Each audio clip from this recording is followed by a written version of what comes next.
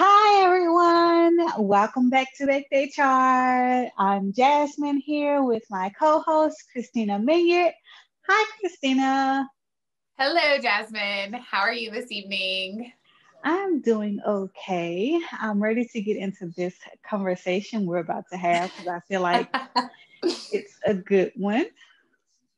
I am really excited too because I feel like I always like it whenever we have an opportunity to share kind of like both sides of what happens, the reactions whenever something happens at work. And I think that we can share some fresh stories about being on the delivery side and on the receiving side of this and point people in the right direction or a better direction, at least, than what we've seen and experienced. And haven't we seen some good old stuff? Woo! So tonight we are talking about a 2 weeks notice, quitting your job. Let it go, let it go. I've never seen that movie. I just know that part of the song. Oh, well, I feel like you should see that movie. It's kind of cute. It's cute. I haven't seen the second one. I only saw the first one, but I'm with you. Let it go. And you know what? And we love to celebrate leaving a toxic workplace. So tell us it was Loved it. toxic, and we are there throwing a party. But we will bake you some stuff. We will get you baked. No, we won't get you baked because you're gonna have to take a drug test, I'm sure. Yeah. Yeah. But we will celebrate exiting a toxic workplace for sure. I have no idea why we would do that, but we would. Really? Yeah. We would. Okay. So Jasmine, tell yes. us the last time you gave your 2 week notice, how did it go down? So I was nervous. I'm always okay. Let me take that. I'm not always nervous about giving my 2 weeks notice. I can think of one that I was just like, look, this ain't working out. Here you go. So I feel like I know which one you're talking about, but okay. So I was extremely nervous about this 2 weeks notice that I'm talking about.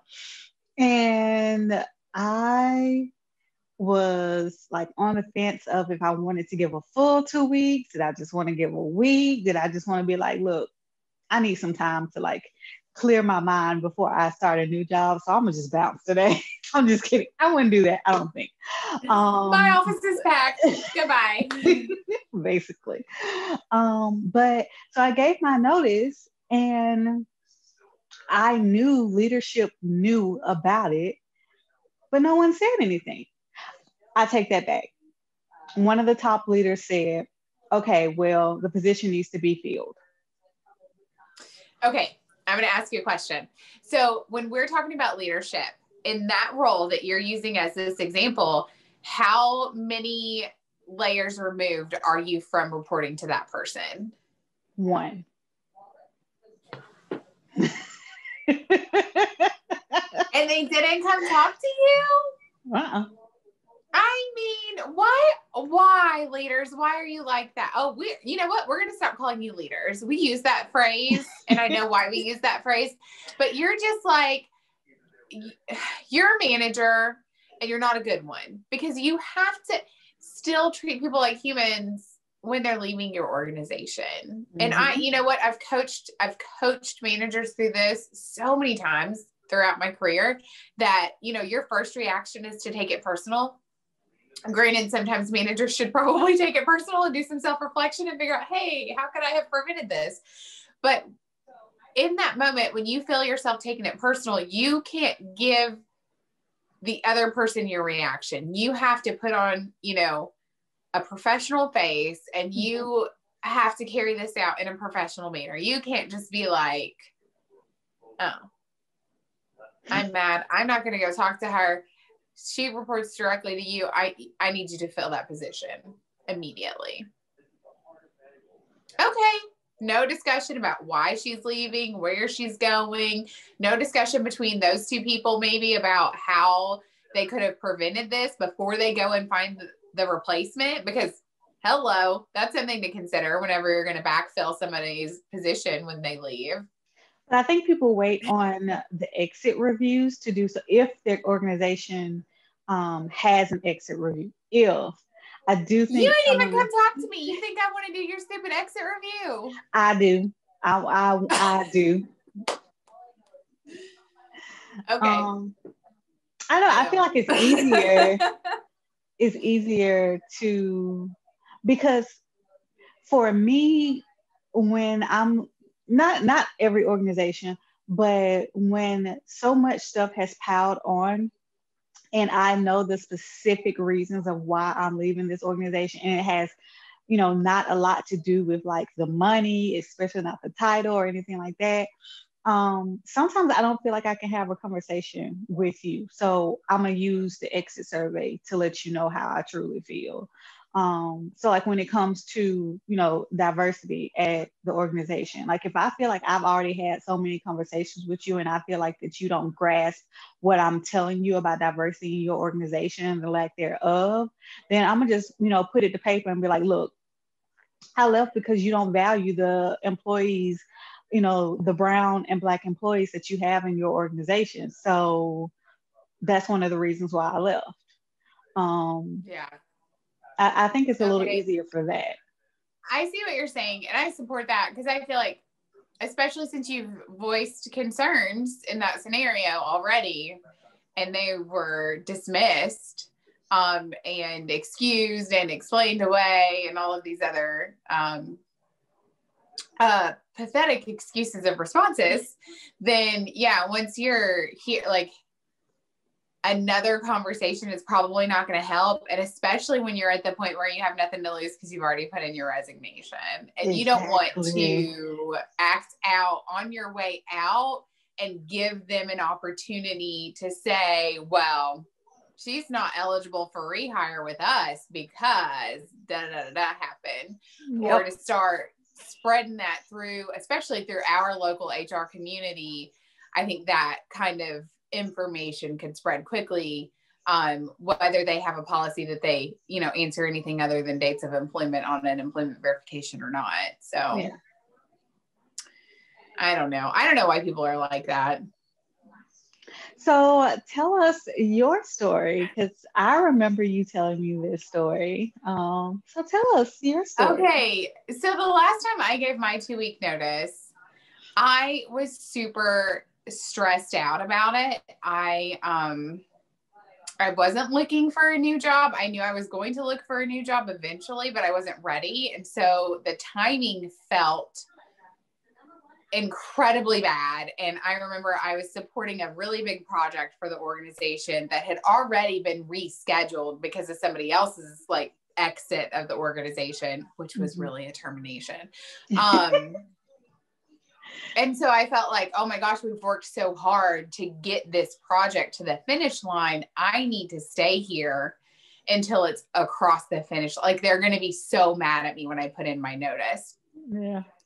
The job that I was about to accept was way more in my lane. It was the kind of challenge that I was looking for to get me like more engaged in work again.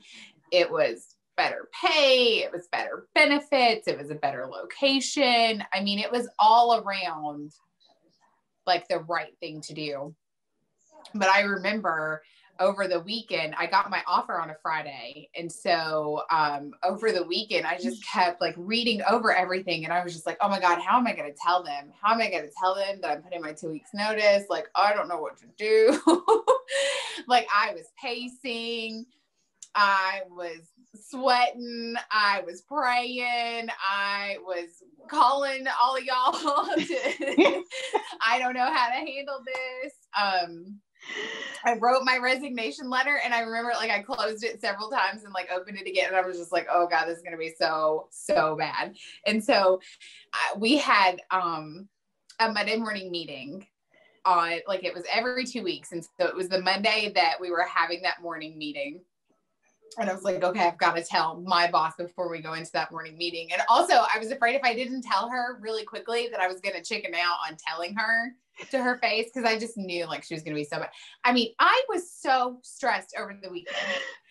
So I remember sitting across from her, and I liked her as a boss, you know, and I didn't want to disappoint her, and I didn't want to make her mad, but like I also couldn't stay any longer.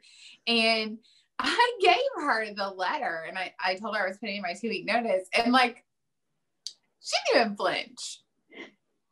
And she was like, okay. You know, like she wasn't surprised, and it wasn't a big deal to her. So, she seemed completely unfazed, and that was such a like duh moment for me. So I walked back to my office, which was right next to her office, and the walls, they were like paper thin, but like I could tell she picked up the phone and she was calling somebody, and I thought, oh my God, she didn't miss a beat. And I spent my entire weekend stressing about turning in my notice. So I'm like, okay, everyone's going to know. They're going to tell everyone in this staff meeting. I need to go to staff meeting. So I went to staff meeting. Nobody says a word. We don't talk about it. They don't ask me if I want to tell everybody. We just go on about our regular business. And I thought, wow, that was really strange. Maybe she hasn't had a chance to tell the president yet, whose office was on the other side of her office. So that was really unlikely that she didn't immediately tell him. So then a whole day goes by, and the president, who again is 2 doors down from me, has not said a word to me. A word. There were 13 of us in this office. He had to walk past my office to go to his office after he would come back from the restroom. He never said a word to me. In fact, a restroom, lunch, a break. Yeah, anything. Like if he left that office for any reason, he walked past my office. My door was always open, and he didn't say a word. And then my immediate supervisor came back into my office later and was like, okay, I called your customer, and, you know, they think this person can handle it, so we just wanted to make sure. And I was like, I can't even tell my customers. I can't tell my customers. Nobody wants to talk about it here. I was like, this is weird. This is very weird. And so my last 2 weeks were totally awkward because they set the tone for like not acknowledging it, not acknowledging me. You better believe they wanted me to work my fingers to the bone in my last 2 weeks though. And so that just really put the whole process into perspective for me as an employee. You know, kind of similar, like I know that it's the organization's priority to backfill a position whenever somebody turns in their resignation, right? We work in HR and recruiting. We've seen it. We know that that's the next step internally as an organization, but you still have to engage with people and treat them like people on their way out. And this is their last experience with the organization. You want them to be like, man, they treated me so well all the way out the door. I would recommend anyone go work for them. You know, if your skills are a fit for this organization, they are going to be good to you. But it sounds like neither one of us in our examples had that kind of experience. So how many people do you think we're going to refer? Or maybe you're treating us like that because you don't want our referrals. I don't know. That's fine. That's fine. My referrals are top tier. Okay. You want my referrals. My referrals just don't want you. Because it's true. But if you can't, as a manager, if you can't set those feelings aside and go have a conversation and say, you know what, I appreciate everything you did for us. Sad to see you go. Wish you well in your new job. That's all you have to say to really turn this situation around. So I think my advice to employers is to encourage leadership in the management chain to acknowledge a resignation. Don't ice someone out. And you know what? And I remember, God, I almost said his name. The president, he said to me, well, I wanted to give you time to, you know, I didn't know how you would be feeling. Boy, I gave you my notice. My time is I'm trying to get through the day without cussing all y'all out and telling y'all how I truly feel. That's the only time I need. So right. In his office and say goodbye. You guys made me want to just like walk out like the same day that I turned in my resignation. I was so stressed about that project, so stressed. And I tried so much to get my new employer to let me give a 3-week notice instead of a 2-week notice. And they were like, no, we need you now, da, da, da, da, da. So I gave the standard 2 weeks. And so I said to my boss, like, I'm really sorry that means like I won't be able to close this project out. I really tried. And she was like, oh, no big deal. We'll just get somebody from the consulting firm to take your spot. What? How rude that is. Okay.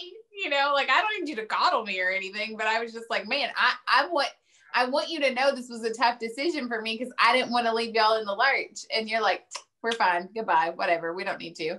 That's why y'all still suck, but whatever. So as you know, our advice to employers is engage, be respectful, be kind. You don't have to make stuff up, but you can be kind and say something general, like I gave the example of.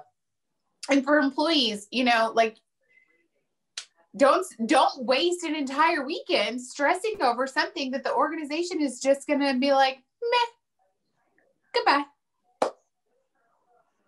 And even if you are nervous about them coming back with a counter offer, one, I don't believe in counter offers. Maybe it's just from my experiences, but two, also you're still in control of it. If that's something that you truly want to consider, you are still in control of that, and you are the one that gets to say, okay, well, let me take, you know, a day and truly think about how I feel about that. So do not. It is easy for us to say after we didn't sit up here and told y'all that we didn't waste an entire weekend nervous about giving a 2 weeks notice. But seriously, don't sit up there. Ashamed of it. I'm ashamed of it now. Look, I have a stay ready folder. Okay. It has a kind of made up notice. It has my resume. Hold on, y'all. My light done. See, it's something about the lights tonight. We ain't doing that. Okay, tell me about this stay ready folder. So I got a stay ready folder. So it has a notice, like a generic, you know, notice that I can fill in information to. I have my resume already prepared. I have, you know, like different versions of my resume already prepared.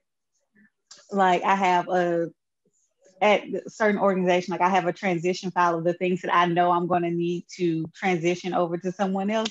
Like sometimes you have to be ready. Listen, I'm not mad about this stay ready file. I'm not mad about it. It's pretty good. It's kind of like, I was thinking about how my role, I have, like, if I can't box my office up in 5 minutes or less, I have too much personal stuff in my office. Yep.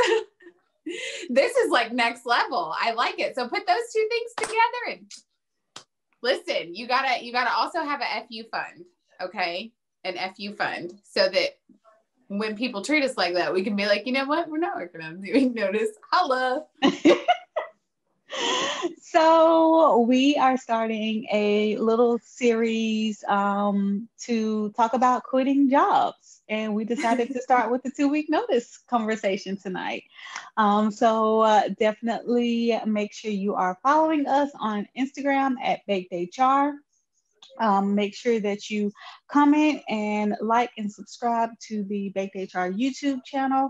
Tell us about, you know, your 2 weeks notice. Do you have a stay ready file? Are you able to clean out your desk in 5 minutes or less? And have you ever timed it? Have you ever practiced it and timed it? That would be a good way. And just send us an email if you have a topic suggestion that you want to see us talk about, or something that you want us to discuss at bakedhr@gmail.com. It died again. I'm not with it. Okay, good night. Thanks for coming. Bye. Bye, y'all.